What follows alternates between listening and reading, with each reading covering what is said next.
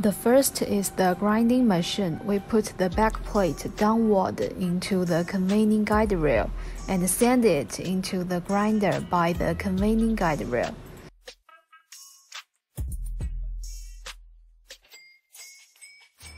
Brake pad will go through 4 steps: rough grinding, slotting, fine grinding, and chamfering in turn to complete the grinding section. In addition, a brush is installed at the end of the grinding machine to brush away the dust. Then, the automatic turnover system will reverse the original downward-facing backplate surface upward and send it to the climbing conveyor belt. Second, if you need to scorch these brake pads, please remove them from the climbing conveyor manually and send them to the scorching machine. After the scorching is completed, put the brake pad back into the climbing conveyor belt for subsequent sections. If scorching is not required, these brake pads will automatically enter the surface cleaning machine with the climbing conveyor belt. The cleaning machine will clean the backplate with wire brushes.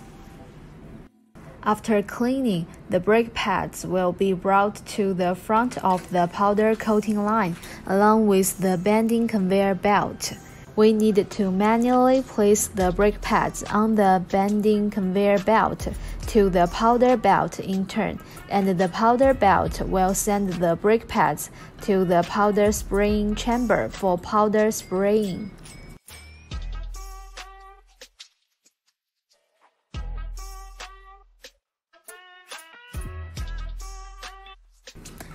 Two spray guns moves back and forth in the spray chamber to spray plastic powder evenly on the brake pads.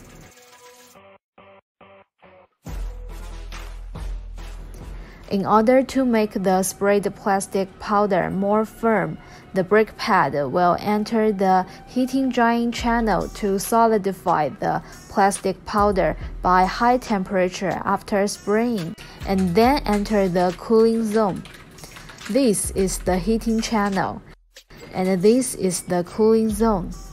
In the cooling zone, the brake pads are cooled by cooling fans.